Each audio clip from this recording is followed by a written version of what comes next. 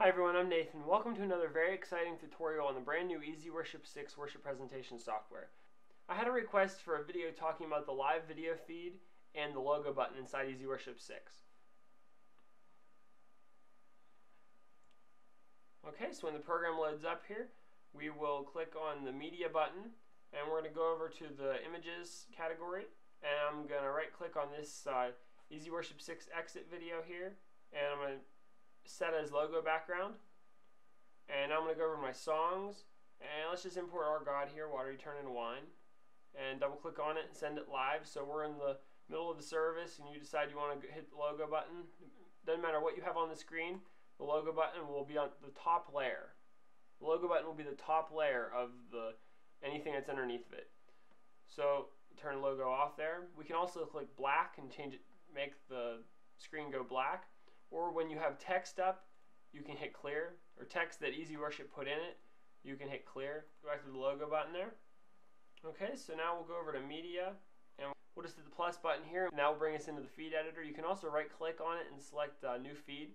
So in the feed editor, we'll just name the feed laptop camera. Not a very exciting name, but not a very exciting feed either. So we'll just input the device here, the True Vision. We can change the name, change the logo of it, so if you're coming in from a mixer, that would be an exciting feed. Or a DVD player or whatever. We'll just go back to camera because that's what it is. The resolutions here, the frames per second, how many pictures a second it is, different. This because there's no sense in having audio on the feed because we're not going to be using that for anything. Click OK. Now we'll just double click on our feed, and we got to turn off our logo button here so that our feed shows up. Make this full screen. Hello, how is everybody today? Okay, so we'll just command Control spacebar on that, and we'll black that out. Okay, so now if we need to edit our feed, we can just hit Edit Feed, and now we can change the name of it. So like laptop feed, you know, whatever we wanted to do, whatever we might need to change that. Click OK. Okay, so now obviously if you want to use a feed, you might want to put it on the back behind words. So we'll click over on songs. Let's do Amazing Grace My Chains right here. And we will go over to media, and we're going to select that feed in the feed category, and we'll drag that over to it. And then we'll just double click on that song to send that live. Oh, that's nice. Hi. Hello everybody.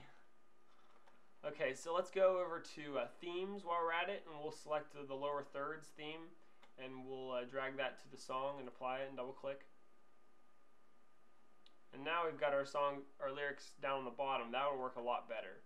So however that'll help you out.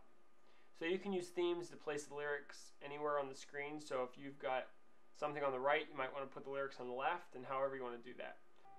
Amazing grace, how sweet the sound that saved a wretch like me.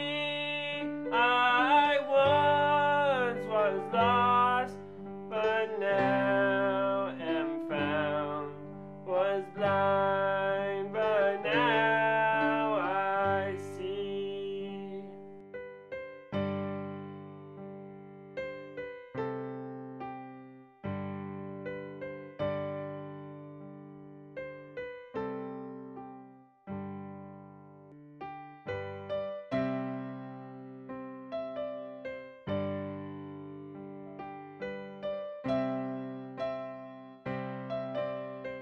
I hope this tutorial was helpful. If it wasn't exactly what you were looking for, please leave a comment in the description and I will see what I can do to make a video specifically for your needs. Also, check out some of my other videos as you go to create your next EasyWorship schedule.